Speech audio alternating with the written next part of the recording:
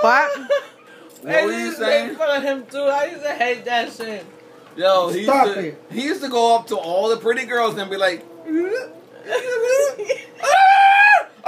they used to be like, oh shit. Oh, they used to be like, oh, we're in trouble. I used to be like, get him. And my mom used to be like, pow.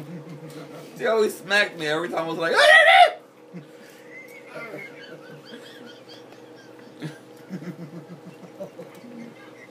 I used to hate shopping there.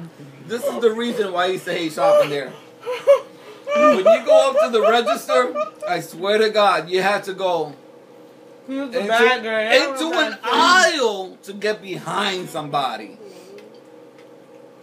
Because it was always that busy. I used to be like, really, Mommy? We have to go into an aisle to get into a line? And then the line would be so slow, you'd be like, move a foot and a half, a foot, two. And that dude would be at the end begging shit. He used to piss off black girls. And the black girls used to be like, oh, motherfucker, you begging my shit wrong, motherfucker. And he used to be like,